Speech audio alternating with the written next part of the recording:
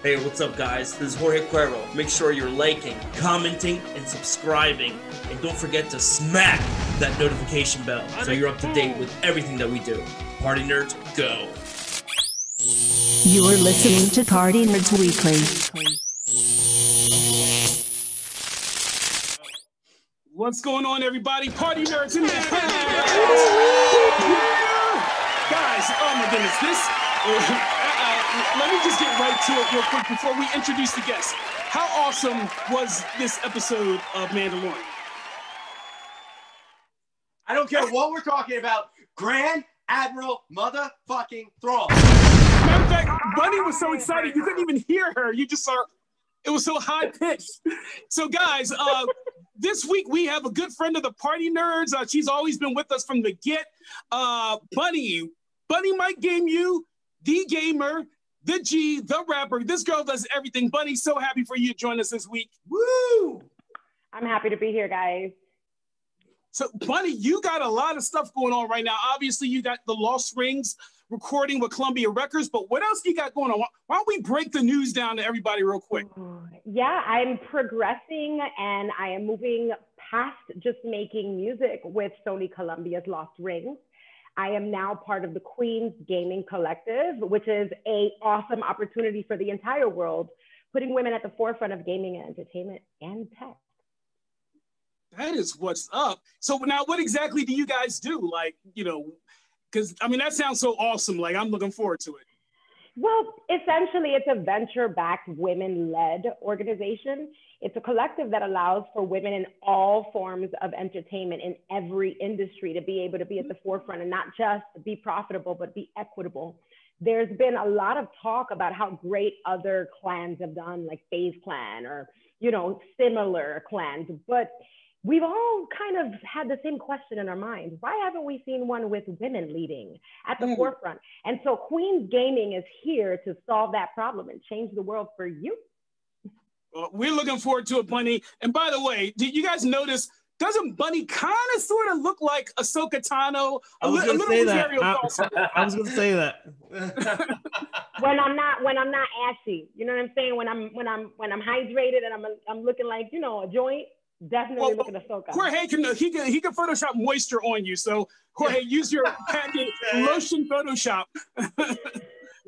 So guys, let's talk about this week because obviously we've been saying how great this season's been of The Mandalorian, but a couple of things made this week a little extra special. Obviously, AHSOKA TANO, we did know it wasn't a total surprise because we knew she was coming, but it's kind of funny how I thought like maybe at the end of the episode you see her. And right from the very beginning, you just saw the lightsabers, and I was like, oh, shit, like, hold up. What was your reaction when you first saw the beginning of the episode? It was astounding. Like, I thought that I was going to kind of only see Rosario Dawson since she has a very familiar-looking face, and she's pretty well known. Typically, when somebody of that caliber is in any type of picture, all you see is just immediately them. But I was not drawn in by that. Like, all I thought was AHSOKA TANO. She did an amazing job. They stayed true to it. She did a great job playing the character. It fit within the mythos of how she should be behaving at that time. And, you know, it was very interesting, a lot of the things that they put in to foreshadow her return and what's going to be coming forward, like the Mordecai Owl, the Loth Cat, and then, of course, her epic name drop that I'm really excited to talk about much later. Well, Bunny, what was your reaction when you saw her come on the screen? Spoilers or no spoilers? Because it's still early. Spoilers. This is all spoilers. Oh, well, F that. It was just such a welcome change. I mean, you guys know, we've been dealing with a season plus of Mando getting not his ass handed to him, but kind of like a lot of snake shit going down. And it was a welcome change to see an ally. I mean, there's a few allies here and there that don't try to, you know, be snaky with them. But this is the first true ally that I felt like not only had his back, but understood Baby Yoda. No snake activity, straight partnership. And it's just, I saw a piece of myself. I was like, wait a minute. Is that my sister? It was like you were looking in the mirror. Yeah, I was so excited. I mean, he's definitely got a friend in Ahsoka, and moving forward, I'd like to see more of her. Like you were saying, Bravos, it goes right along with the way that she should be in this part of the mythos. And I'm looking forward to the next. You know what I mean? You know, another thing that's super exciting about this season, again, unlike the past couple movies, you have someone like Dave Filoni. He directed this. You know, obviously, past 2 seasons they will put it into different people's hands, but he was like, I'm taking this one because I know when we introduce the Jedis, it has to be done right. And Dave Filoni, just like John Favreau, they understand the mythos of Star Wars. So it's just so comforting to see something done right, where I'm not looking at it like, nah, Ahsoka wouldn't do that. Like literally, you see memes going out, you see Ahsoka and her stance and all. Remember that one scene you saw the 2 thing and her lightsaber is lit up behind? I was like, ooh. One of the things that I think that they've done like a very, very good job is, you know, obviously we mentioned before how they do fan service very well. But also every little plot point that they tease and foreshadow and everything like that can have both a very obvious direction and then a bigger, wider implication into the universe itself. So they talk about how now they're going to take him to Tython, and that a Jedi will reach out to him or a Sith will reach out to him because of the Force. Now, Luke at this time is rebuilding the Jedi Temple.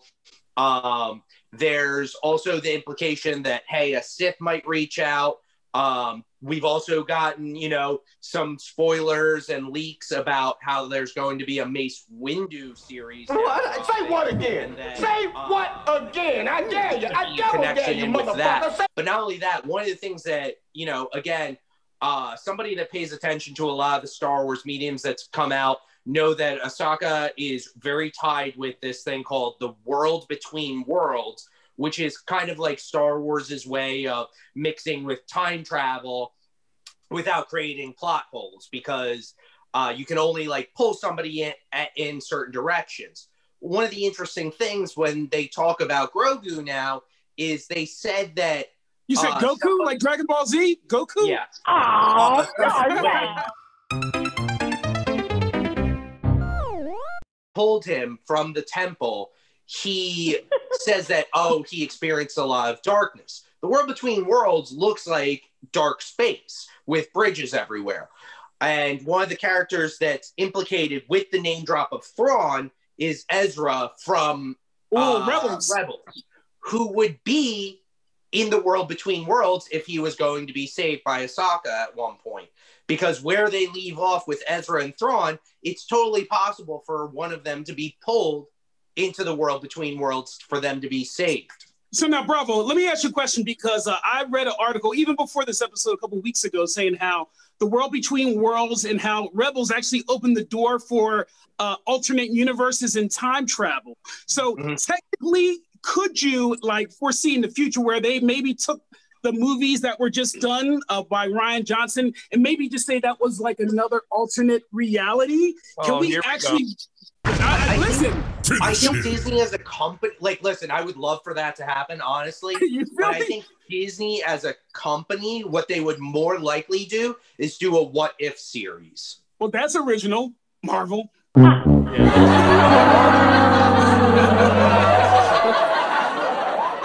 We've seen all the fuck ups of Fox's X-Men, you know, when they try to go back in time and all that. And that's why I'm afraid if they do that.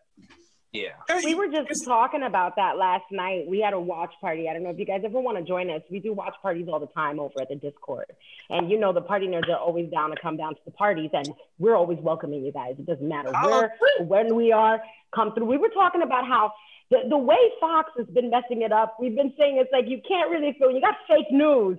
You get fake everything else. It's just a fuck up. And it's like, it reminds me of the Magistrate's little minion in the episode. Spoiler alert. That moment where Ahsoka is like behind Mando, and he looks at them and he realizes, and that was the moment where he knew he fucked up. Like, you didn't ask as many questions as you should have, little minion. You didn't look between the lines. You ain't see that coming. And he's just, it's one of those things. Like, it's definitely a Fox fuck up in a moment. It's like Fox just can't get it right. to save their life. Yeah, I mean, you know what? But again, like if we're talking about the whole time travel, moving forward, you know, because obviously this episode is great. Obviously, Dave Filoni's doing a great job of incorporating Clone Wars, Rebels, and he's doing a good job of bringing it all together. So, you know, I think at this point now, Bravo, you mentioned earlier, and now's your time to bring in the blue-faced villain. What is his name? Grand Admiral Thrawn.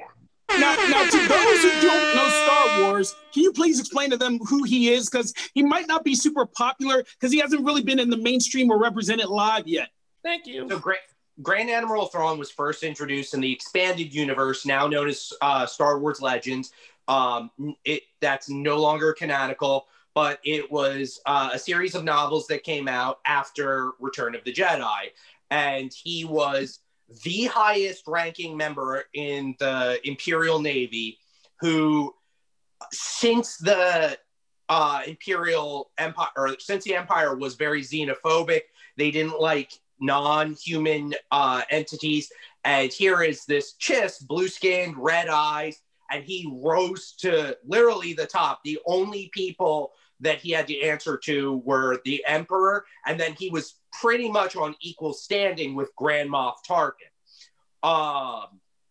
But he was well known for his like Sherlock Holmes type of deduction skills. One of the things that he was known best for was analyzing the art of a species or a planet to determine where their culture would put the most emphasis to determine where a battle plan would be.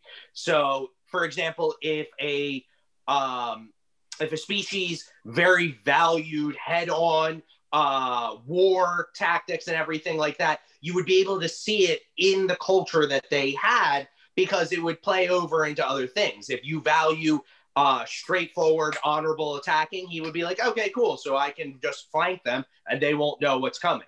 So would he be alive during the time of The Mandalorian? So what happens, if you watch Star Wars Rebels, that's where, as far as visual mediums, he first comes in, because the original author, Timothy Zahn, wrote a whole trilogy that I fully recommend, even to non-Star Wars fans. It's amazing. But he's in Star Wars Rebels, plays like a major part. At the very end, him and the main character, Ezra's ending is very nebulous, because what happens is they take off into hyperspace by these whales that have a natural ability to do that. But wait, brother, real quick, not to interrupt. So this is in the books, right? No, this is in Star Wars Rebels. In the Rebels, okay, all right. Because I know with books, I'm like, wait, Bravo's reading something besides old 80s Playboys magazines? This is not the Bravo.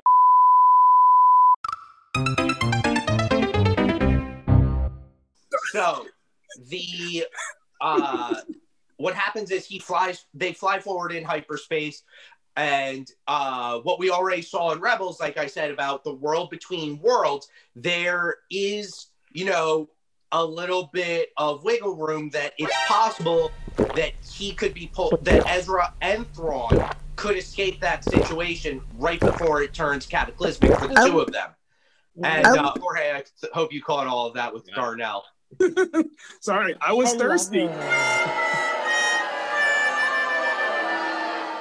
Well, now let me also ask you guys about as far as the whole Grogu, or am I saying it right? Grogu, is that right? Grogu. Yeah. So, like, how do you think? Like, now that we have a name for him, and the fact that Ahsoka saw fear in him, like, where does this take the story now? Like, what? Explain to me why, Bunny. Why do you think that Ahsoka wouldn't train Grogu? Well, you see what happened after if you think about what happened after the first time that we lost Yoda, you have to really, it begs the question, do we want to see the same thing happen again? Do we want another Vader? Do we want that kind of problem? I mean, at best, we'll get a Gray, but at worst, we'll get a Darth, and she's traumatized. We're all traumatized. They killed the kids. Fatality. So you're saying this is just based on her experience, what she went through, because obviously you guys know, if you watch the Clone Wars, that Ahsoka was actually sold out by the Jedi Council. Like, they did her dirty. They were pretty much like, no, we think you killed X, Y, and she didn't do it. And then finally, when they realized they messed up, understandably, she was kind of swole, like, nah, I'm good. I don't want to go back to the Jedi, you know? So did that play a part in it too? Or do you just really think that she saw what happened to Anakin, her master becoming Vader, and she was just like, I'm not taking that chance? And then when they come back, it's like, okay, I'll take the chance. And when they come back, what is she supposed to expect? That's a deep wound. I mean, Bravo, chime in here, but I don't think she's gone through all of that to have to go through it again at this point. I agree. I think Ahsoka realizes the potential of anybody that's powerful in the Force. She herself is no longer a Jedi. She's made that very clear. She doesn't identify as a Jedi. She doesn't stick with them because when she was a Jedi and they were at their height of power, they lost a lot of their ideals. They were arrogant.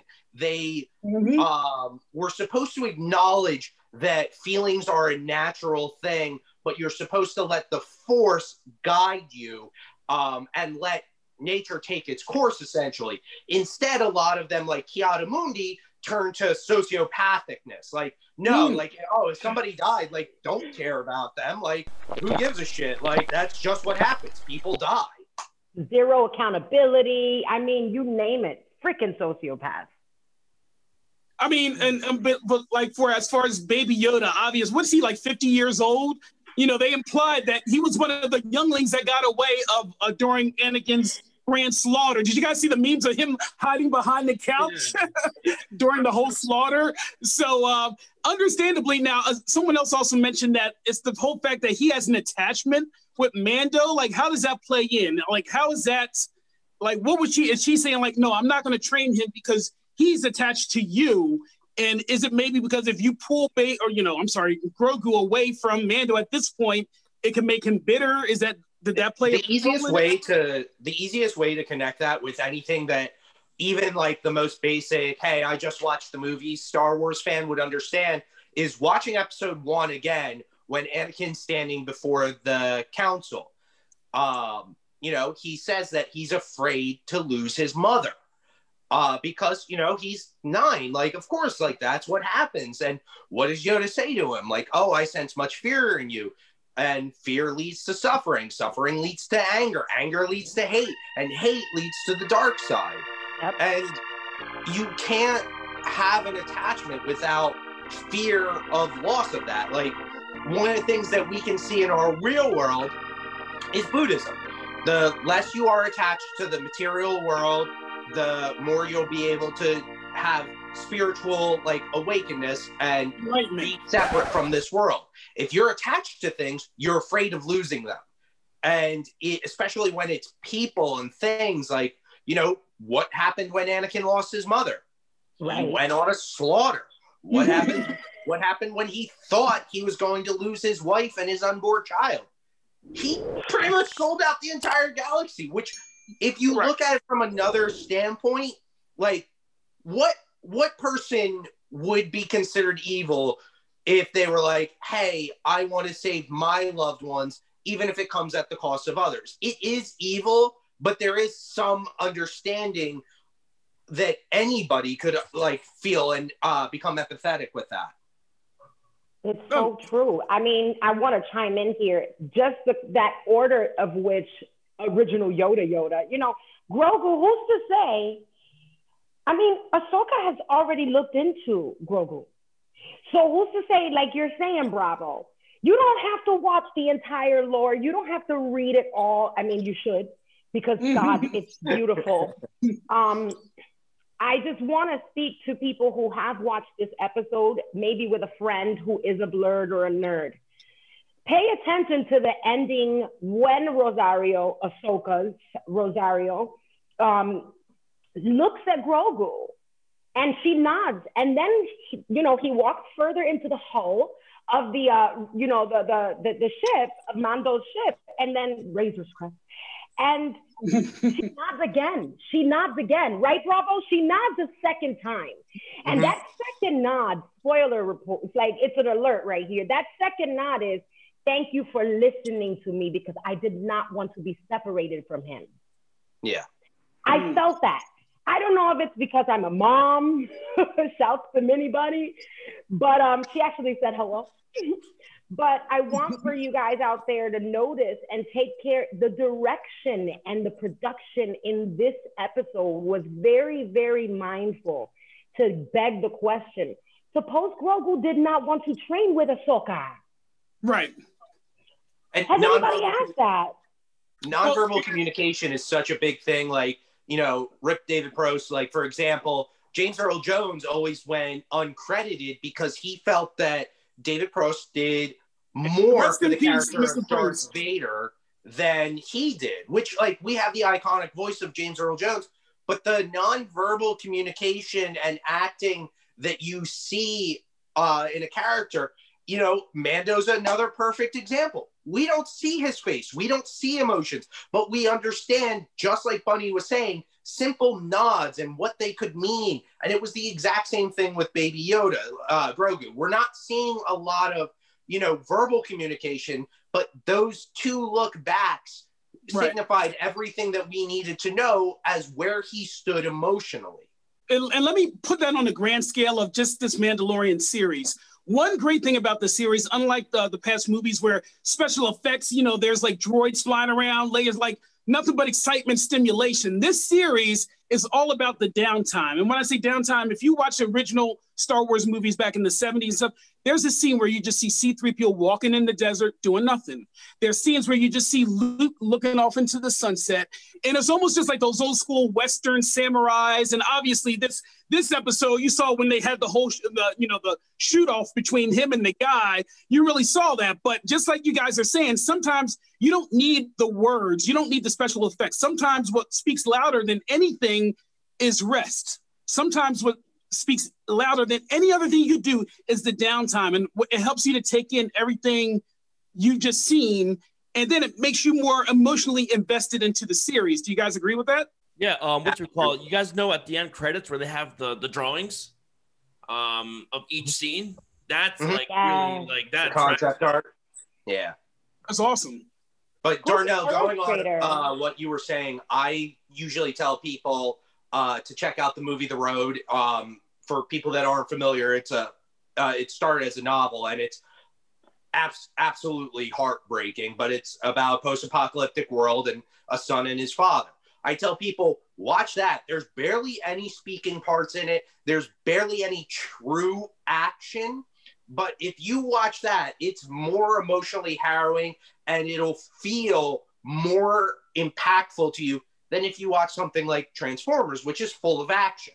Right. Yeah, absolutely. I mean, and like I said, like this, and just to kind of segue into another rumor, our boy Boss Logic put up an image of Sebastian Stan as a 30-year-old Luke Skywalker, which the guy looks just like him. Now, would you, as a Star Wars fan, be like, all right, you guys are taking it too far if they brought in Luke in his like 30s? Because technically you can, because old man Luke in The Force Awakens, that's like in another like 30 years or 40 years. But so now this will be like a little bit after Return of the Jedi. You can have like a Sebastian Stan kind of show, maybe a spin-off series of how Luke kind of has to go into seclusion. Or do you think that's too much? Do you guys not want to see that? At what point do we need to just back off and just let these guys do what they're doing? You feel me? I'm down. And it begs the question, where would it be? Would it be the 30 or the 40 years? Because if it's between now and 30, 40 years, then we got a lot of leeway. We got a lot of time to play with, because that's a good chunk of canon, right, to juggle. You know what I mean? What do you think, Bravo? I mean, we've got a good amount of time to put a good 2, maybe 3 seasons together if that's the direction we want to go in. Boss Logic, shouts to you, because I'm down. But do you guys think that the success of this season, bringing the Clone Wars characters, will open the door for more familiar characters coming to the show like next season, like G just said, because there's a huge time gap? Absolutely. I mean, we've already been told like they're planning parts for season 4, let alone season 3. Wow. Introduction of possibly Mace Windu for his whole spin-off series. Easily they could do Ian McGregor and launch the Obi-Wan series that they're talking about. I think that since The Mandalorian has done such a good job with the fan service already, I would trust them to reintroduce those characters. Hell, even if I saw Han, for example, I would be super elated because it could fit in the way that they've been doing The Mandalorian. It's very easy for them to keep picking little parts throughout all of these movies and interconnecting everything. We've already seen them connect Clone Wars. We've already seen them connect Episode 7. We've already seen them connect the original series. Like, they're doing such a good job with it that I'm down for however that they're going to continue to piece these little parts. By the way, Bunny, you're a gamer. In the last Star Wars game where they had the kid from Gotham that played the Joker, what was the name of that game on PS4? Fallen Order. Yeah. So when did that take place? Can they bring that character in, or was that way back? Like, what's the timeline? It's too soon. I think it's too soon. You can chime in, Bravo. I feel like we need a few cycles before we can be able to introduce something like that character. I mean, great character though. Cal, that's the character's name. Cal exists between episodes 3 and 4. So, I mean, I think it would be a little bit of a stretch to have him survive all the way past the Empire. And, you know, plus, who could play him in live action? Anyway. But it would be interesting to see maybe like a nod to his exploits or stuff that he's done in Fallen Order 1 or the upcoming Fallen Order 2. But I really don't see them putting him as a survivor all the way up until past episode 6. To me, that would be a bit of a stretch. Got it. Yeah. All right, so kind of to wrap up, where do you guys see the season going? Like, obviously, you have Giancarlo Esposito's character. You see his outfit now kind of looks like Darth Vader-ish. Like, is he trying to get? So help me understand. Is he trying to extract midichlorians from Baby Yoda so he can put get some of the powers? Is that what the overall plan is? Like, what is his plan? So from what I've seen, it seems more like they're trying to create clones of the Emperor using the midichlorian stuff. I think the bigger question that we're going to find out at the end of the season is who this volunteer is, because they have another person that is giving midichlorian blood or taking midichlorian blood and testing it within his body. We also don't even know if Moff Tarkin is following Grand Admiral Thrawn, or if they are working to be competing warlords reviving the Empire in different ways. So, I mean, to me, I want to see what all the connections are. I want to see, you know, if that's something that's going on, or possibly who this volunteer is. That's my biggest question. Bunny, what do you think? We want to know who the volunteer is. I mean, it's this episode and the one before, and the chapter before this one as well. It begs that question. We gotta find out why that lab was there. You know, that's gonna be the missing link. Bravo's absolutely right about it. If you want to get to the root of it, we need to put the pieces together. Bunny, you need to somehow try out for that show, because you could be like her stunt double. You definitely look like a Twi'lek. I'll be kicking ass. Oh, and that's you do in real life too. It's like, no, she really can kick your ass. Just to let you know. And Rob, did you guys I would love to see you kick the Dark Troopers' asses. I could see you doing it. Why the Dark Troopers, Bravo? There you go again. Why can't it be the White Stormtroopers? Now, Darnell. Now. We do know. Bravo, in the mythos, that's the I one thought you we gotta was go cool. for, okay? Yo, did you guys hear how people are upset at Rosario, Ahsoka's, what do they call those things that hang from her back? They said they were too short. They said the leek, they're called leekus or something like that. The long tentacles that come from the back of them. They're complaining that, they should be longer because she's older. And it's like, come on, now you guys are going too far. And I think Filoni actually addressed it and was like, well, it helped her to be more agile during the stunt scenes. Did you guys hear about that? Yeah, I think to me that's nitpicking a little bit. Like, I understand it's not, completely congruent. To me, it's a suspension of disbelief that I would afford them. Okay. Good way to put it. People just like to complain. I liked it. I have no complaints at all from top to bottom. I love the presentation, the art of Ahsoka. I feel I'm glad they weren't as long as they should or could be, because like you guys said, it made it a little more easy for her to be agile, but as well, it's like there's magical realism in them. She's gone through a lot of loss. She's had to cut ties. She's gone through so much. So I think it mirrors kind of the sentiment of where she is at this chapter in the story. And she might have got a reduction surgery too. You know, sometimes it might have been making her back hurt. Sometimes, you know, in that galaxy, they definitely had some good surgery. There you go, right? No, for her to use that lightsabers, come on. Lumbar support, you know. Yeah. And we don't want her getting scoliosis, God forbid. Well, guys, another great show. Bunny, again, just let us know what, you know, any closing promotions for your company. It sounds awesome. Oh, yes, Queens Gaming. You want to go to @QueensGG on all platforms. You want to check us out on YouTube. You want to check us out on Instagram. Join the Discord @QueensGG. We've got tremendous opportunities for everyone, not just women, but we're giving everybody an opportunity because it's anybody's game.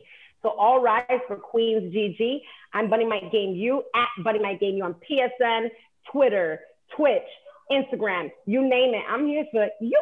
I love you, Party Nerds. I got greens, beans, potatoes, tomatoes, turkey, ham. And also make sure you guys, Party Nerds, deuces. Oh, and bye, Bravo. Bye, Bravo. Bye, Jorge. I love you guys.